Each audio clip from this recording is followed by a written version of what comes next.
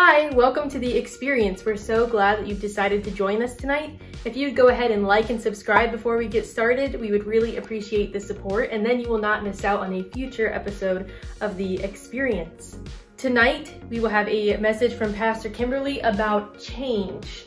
Is change a good thing? Are we okay with change? How do we cope with change? Is change sometimes necessary? Pastor Kimberly will be answering some of those questions tonight, so go ahead and enjoy that message. After the message, there will be a few discussion questions, and you can either join the discussion group that's linked in the description box and share your responses over there, or you can just mull over them, take them into your weekend, do some personal reflections, and keep your responses to yourself. Please enjoy Pastor Kimberly's message, and I will see you afterwards.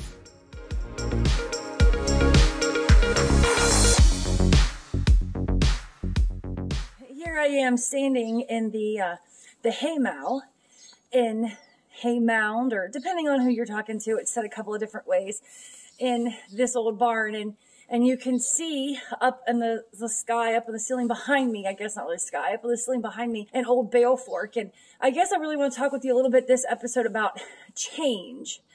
Change. Some of us really love change, and we grab on to change. We embrace change. Some of us, I guess myself including, depending on what the topic is not always so fond of change. Sometimes I really love change. I think change has a purpose and has a place in this world.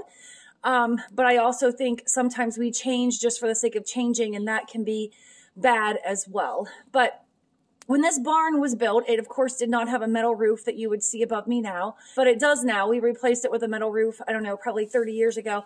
But that old fork that you see would actually scoop down to the loose hay that would have come into from the wagons from the field. The fields, they would have harvested the hay and loose hay. They would have pulled up to the outside, and that fork, operated by ropes and men, would have scooped down and picked up the loose hay and then brought it in and stacked it into where I'm standing now. And it would eventually, with pitchforks, been thrown down to the animals below. I don't remember a time when that fork was ever really used, other than my brother and I, when we were kids, even though we were told not to, would run across the big beams that you can see behind me, and we would climb and we would play, and we would play with that fork even though we were told not to. But that's what kids do that are raised and grow up on a farm, is you explore, and we would make this our farm area up here, and we had a great time doing it. Years of entertainment, hours and hours of entertainment. When my daughter Paige was younger, when she was about 9 or 10 or so, I don't remember exactly, but she was jumping up in this haymow just as my brother and I would used to when we were kids. She actually jumped between two bales and broke her ankle. And so over the years, this barn has seen a lot of change that has come to it. It has been painted red on the outside, but you can tell on the inside it still has the old weathered boards. There's still holes. You can see the light coming in some of the walls behind me and so forth. And it has seen a lot. It's one of those things that if these walls could talk, what would these walls say? And so as we talk about change, and we talk about, as you can tell from the little clips that we've edited in here, that there's now square bales of hay and straw that are stacked in this barn, no longer loose hay. And they're brought in by the hay elevator off of a wagon, and we're stacked here, and then we throw them down the steps to the horses, or we load them up and take them out to the sheep or to the cattle or wherever they need to be used.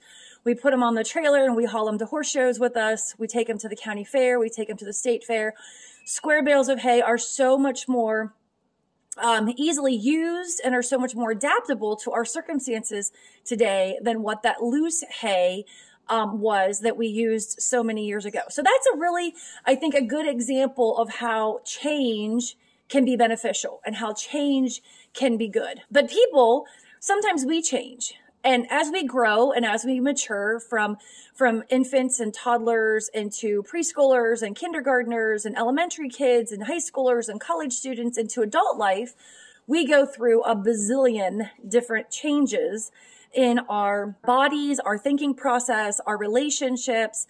We go through a lot of changes. And again, those changes can be very good. However, I would question, or at least challenge you to question, are all changes good?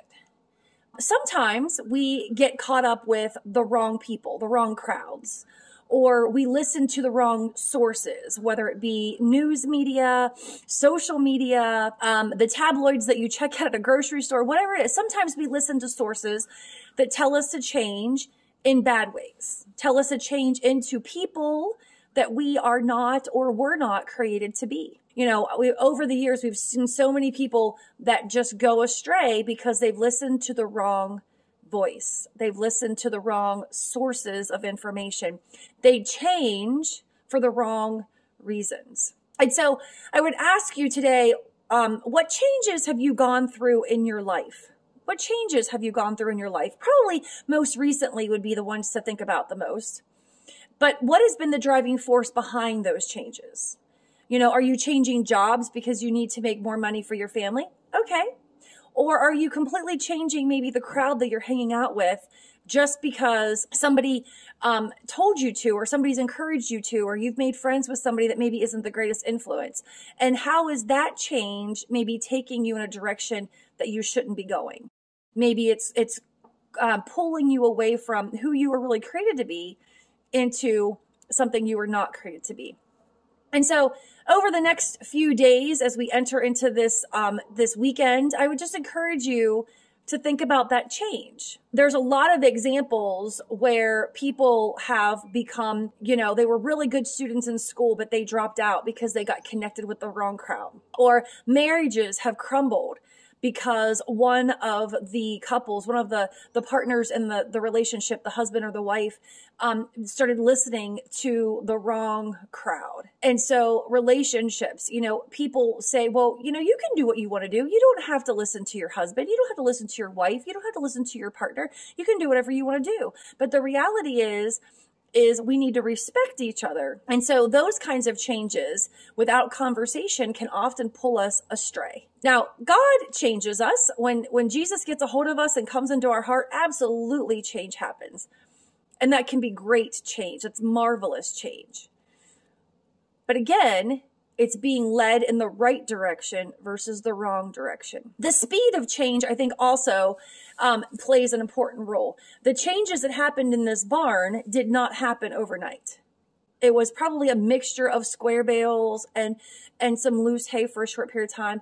The square bales didn't look anything like they look today. They weren't as tight. They weren't as stacked as neatly. There was a lot of change. I remember as a kid having to climb up on the stacks and stacks of hay and put down salt because it kept it from rotting and kept it from getting too hot and kept things from catching on fire. We don't do that anymore. We don't do that anymore. That's a change. And honestly, I think that's a good change because it saves me a lot of time and work. But it's a change. But it's also a change that's happened over time and over generations. So change can be good. And so I would encourage you that as you think about the changes that have taken place in your life, are they changes that are being led by a good source? Or are they changes that are just being pulling you in directions that are taking you in maybe ways that are causing some harm in your life or in the relationships that you're in? So I would encourage you this week just to ponder the change. And then maybe what change do you need to make that's coming in the future? Is God calling you to change in a way that maybe you haven't quite thought of? Maybe you're not prepared for it. Maybe you're resistant a little bit to that change. What does that change look like, and how do you respond to that change as well? And who do you have around you that can provide you with wise counsel so that when a change is coming, or when you estimate that a change is going to be coming, or you're thinking that a change is needed, you have somebody to talk over that with, to pray with over that situation. So I would just, again, encourage you this week to think about the changes you have made, the changes that you need to make, the changes that you want to make, and what is the driving force behind those changes. Are they taking you someplace good and constructive, or are they pulling you away from you, the you that you have been created to be? There's a peace far beyond our understanding. May it ever set my heart at ease. Dear anxiety. Thank you again for joining us today. We're so glad that you were here with us tonight. Don't forget to join the discussion group linked in the description box. Go ahead and like and subscribe, and we'll put those discussion questions up once again so you can think about them and reflect on them over the weekend. Thank you again, and God bless.